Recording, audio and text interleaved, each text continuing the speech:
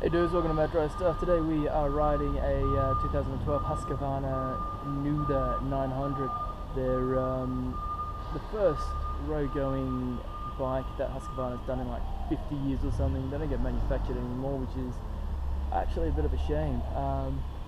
They've got some pretty wacky styling, these ones. They're all kind of supermotor kind of looking, but they're actually just a new bike.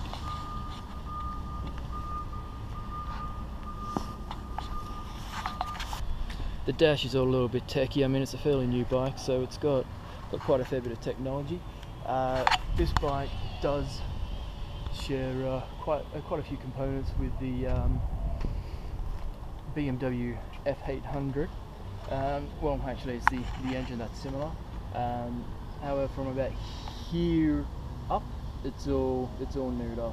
Here down is your BMW part. So they've bought and stroked it out to give it an extra 100 cc's over the BMW F800, and along with that, you get extra fun. Anyway, it's a pretty wacky looking bike, but I think it looks pretty cool.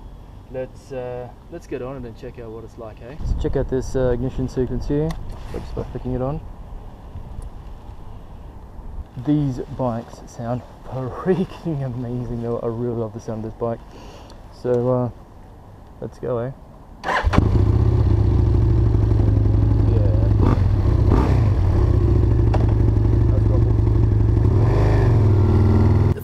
Notice on the Nuda is how high the sitting position is.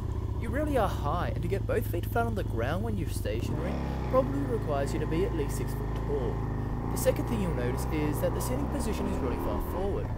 Now, both these attributes are neither here nor there, and if you initially find it a little off-putting at first, stick with it because you will get used to it, and I think this bike is worth it.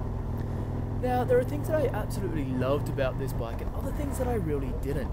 What I didn't love about this bike is how twitchy it felt in traffic. The throttle and brakes are both really sensitive, and the last thing you want to do is run to the back of a $500,000 Bentley. Whilst I really liked the sitting position, I found it difficult to lean into bends, and I was finding I would understeer on tighter turns.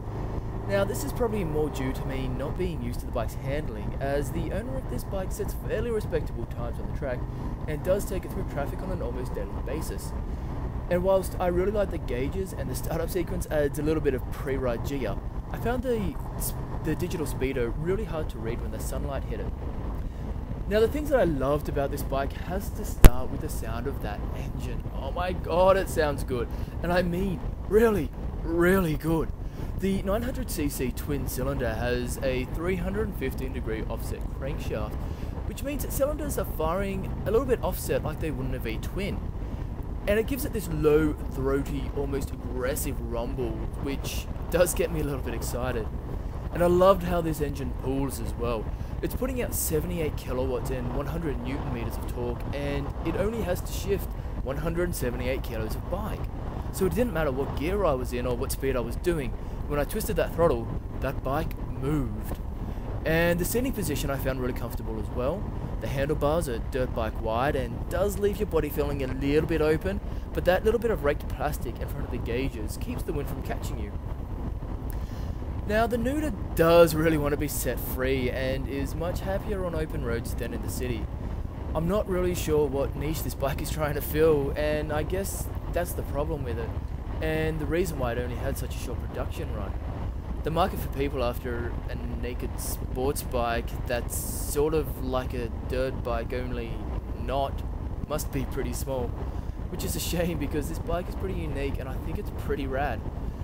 The dealers were doing pretty good offers on these bikes when they finished production, and if you look hard enough, you still might find one that's dealer fresh. Their starting price was 14 grand, but I've heard of dealers going for as little as 11. And for the pre-loved models, you're probably looking at only 8 or 9. And to be fair, that's a lot of bike for that sort of money. Now, if this sounds alright to you and you love people asking you, what is that bike? This might just be for you. So guys, make sure you like, subscribe, check out my Twitter feed, check out my Instagram, do all those things you're kind of meant to do. I'm about to run out of battery here, so Next, I'm going to be riding a Yamaha R1, I think it's a 2009 model.